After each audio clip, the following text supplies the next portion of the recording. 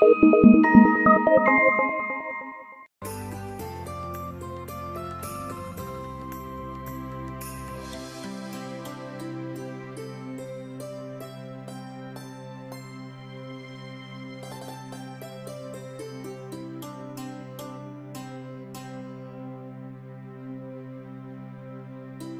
day, a crocodile came out of the river and lay down near a rose apple tree.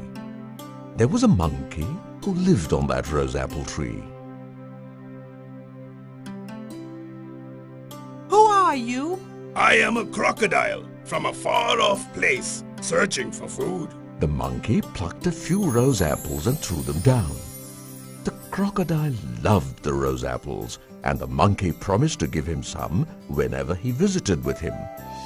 They became very good friends and chatted a lot. The monkey also gave the crocodile rose apples to take home for his wife.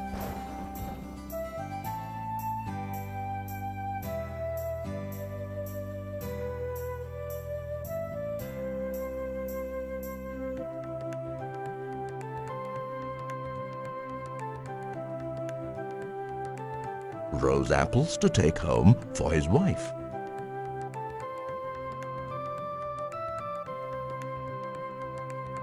I love these rose apples. I shall get you some more then. The monkey and the crocodile became very good friends. The crocodile's wife was jealous. She told him that they always killed monkeys and ate them. So, why was the crocodile friends with this monkey? The crocodile replied that he was such a good friend to both of them. The crocodile's wife wanted to eat the monkey, so she devised a plan. Why don't you invite your friend home so I can meet him? It is not possible.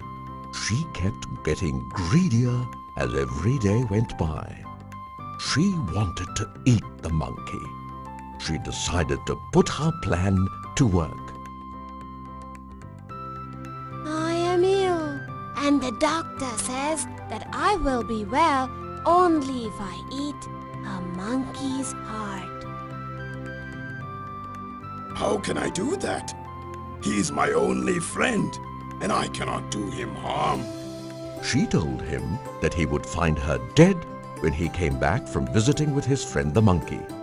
He had to bring her the monkey's heart. So the crocodile decided to save his wife's life. When he went to see his friend later that day, he invited the monkey to his home. But how can I come with you there? You live in water, and I shall drown. We live on the riverbank, and I shall take you there.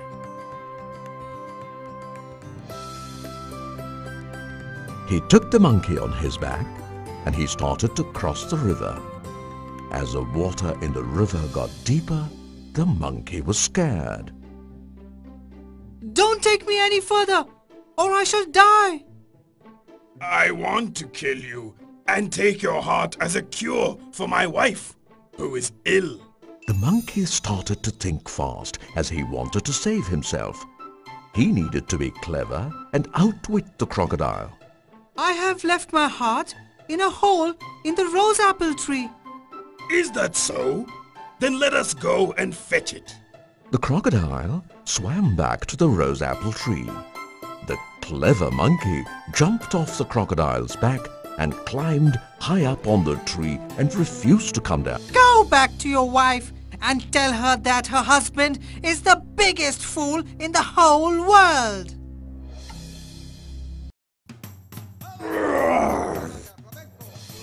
There once lived a huge, hungry lion in a vast jungle. All the animals were afraid of him because he would kill many of them every day for food. They had to find a way to stop him from killing all of them. After discussing among themselves, they went to the lion.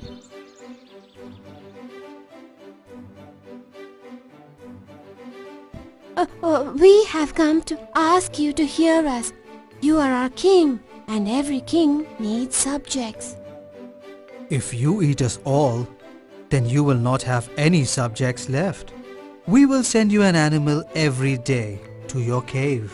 This way, you will get food without hunting for it. The lion agreed to the plan. He threatened to kill all of them if they ever failed to provide him food. And from that day onwards, one animal was sent to the lion's cave every day. This plan seemed to work until it was the turn of the rabbits. A small, clever rabbit, when asked to go to the lion, wanted to save himself and the other animals. He made a plan. He went to the lion, and on seeing him, the lion got angry.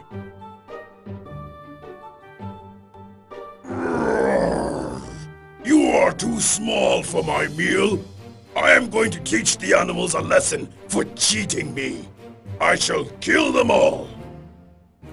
Oh, great king, you must not blame us. There are 6 rabbits sent for your meal, but another lion ate the other 5 up. A lion? Who is he? Where does he live?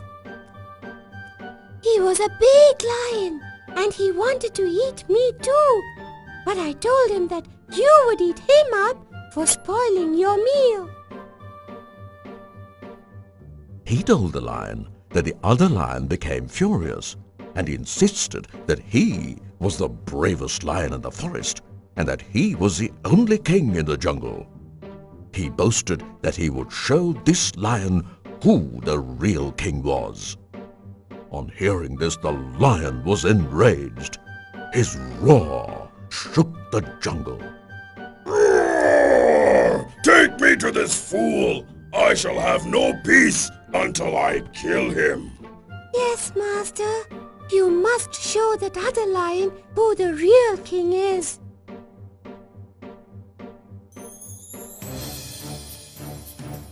He led the big lion into the jungle.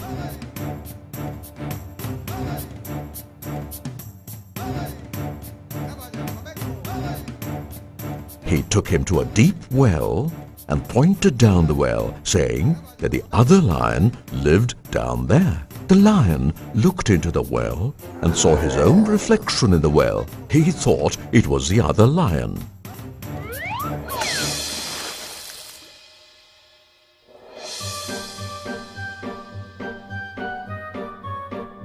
The lion got even more enraged and jumped into the well to attack the other lion.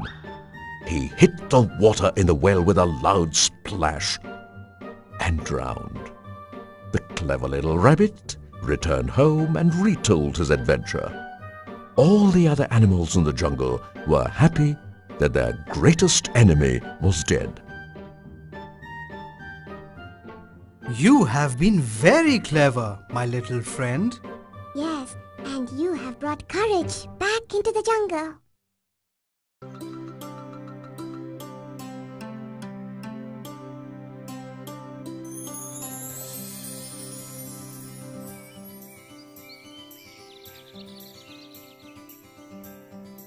Once upon a time, there lived a crane by the side of a tank full of fish. He ate the fish in the tank and lived a happy life. As years passed by, the crane grew old and weak, and he found it difficult to catch all the fish he wanted for his food. He was afraid that he would soon die of starvation.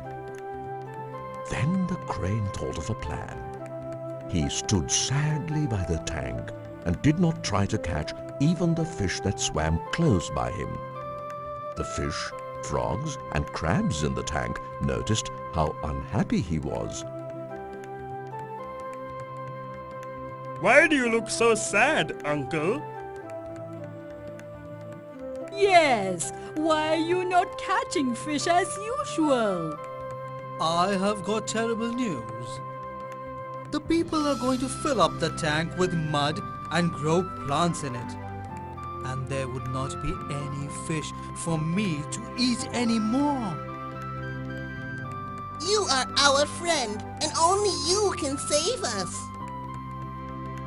Please take us to the other tank. I am too old. and will need to make many trips. I would also need rest between trips.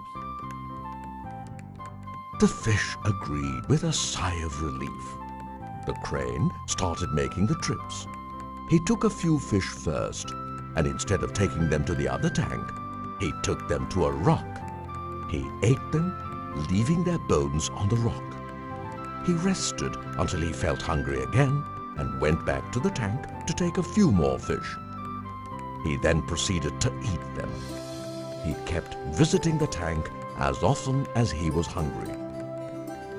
Now, among the fish still left in the tank, there was a big crab. He too went to the crane for help.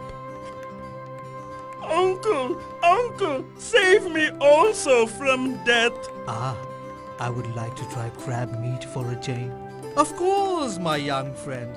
Come, I shall take you to the big tank.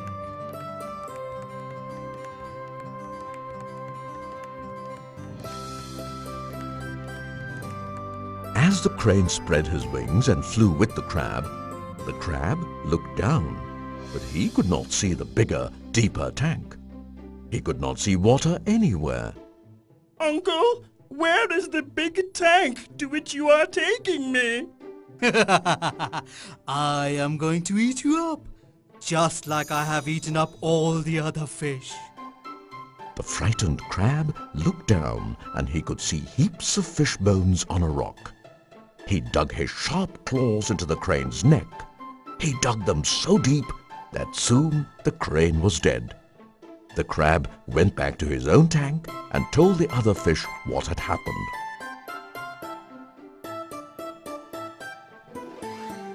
Thank you! You have saved us from that evil crane! And from that day, they lived happily ever after.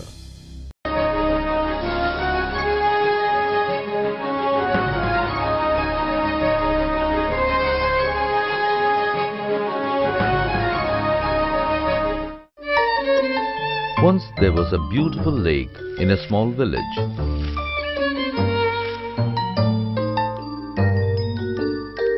Three big fishes lived in the lake. They were very close friends.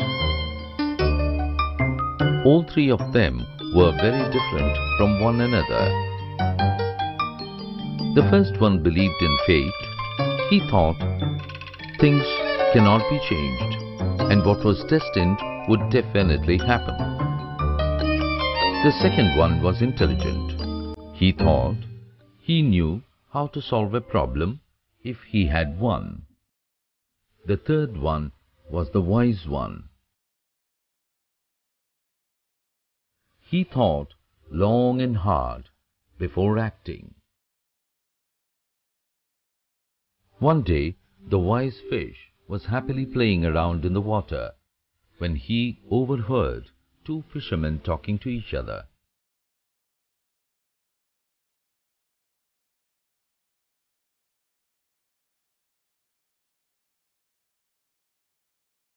Hey, look, what a beautiful lake. How come? Surprising. We did not see this lake till now. Hey, look, there are big fishes in this lake. Let me throw the net. Don't be in a hurry. I'm tired now, and it's already evening. Let's come tomorrow. The fisherman went home.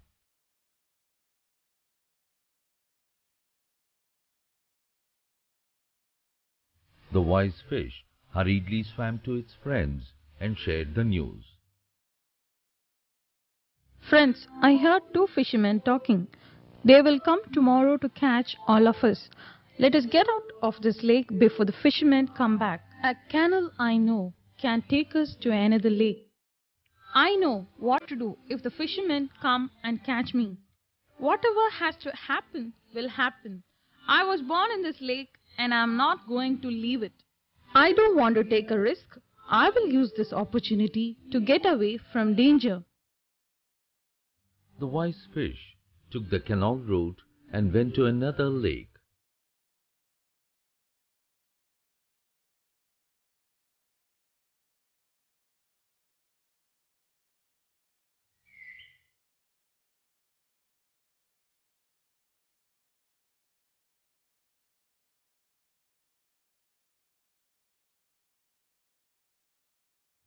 The fishermen came back the next morning and cast their net. The other two fishes were caught along with many other fishes.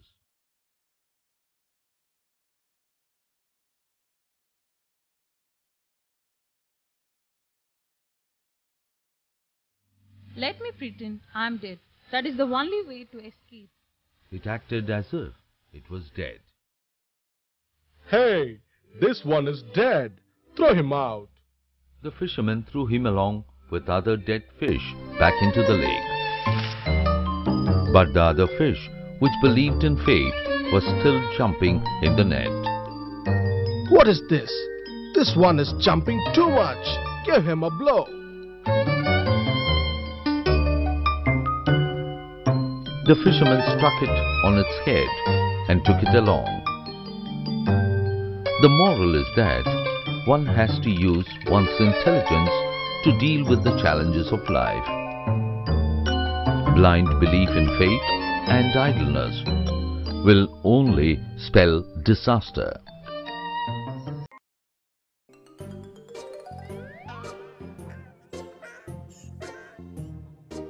Once a washerman had a donkey. The donkey was old and thin. During the day, the donkey had to carry heavy loads of clothes, but at night it was free to go as he liked. One night, the donkey met a jackal, and they became very good friends. Together they wandered about searching for food. They found a garden full of ripe cucumbers and ate as many as they could. They did this night after night, and soon the donkey became fat and happy. One night, the donkey felt extremely happy after he had eaten. What a beautiful night! The moon is full and bright. I feel like singing. Yes, yes, you are happy.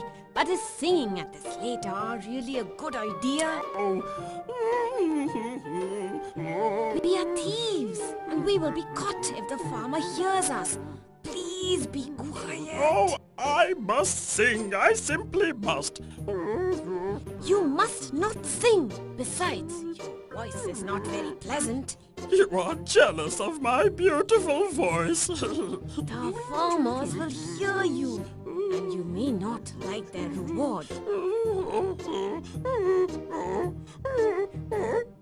The donkey ignored and started to sing, and soon his braying got louder and louder. The jackal pleaded with him, but the donkey broke out into a new tune. The jackal decided to leave after warning the donkey for the last time. The donkey's braying got louder and louder, and soon the farmers heard him. They rushed out with their sticks. Sounds like the braying of a donkey. Let us give him a thorough thrashing. They fell upon the donkey and gave him a sound thrashing. They tied a heavy stone mortar round his neck. The donkey finally managed to escape. He dragged himself out of the garden and bumped into his friend the jackal, who was waiting there for him. I'm sorry that I did not listen to your words of advice. The jackal helped the poor donkey to remove the stone mortar from around his neck, and together they went as far as their legs would carry them, far away from the farm.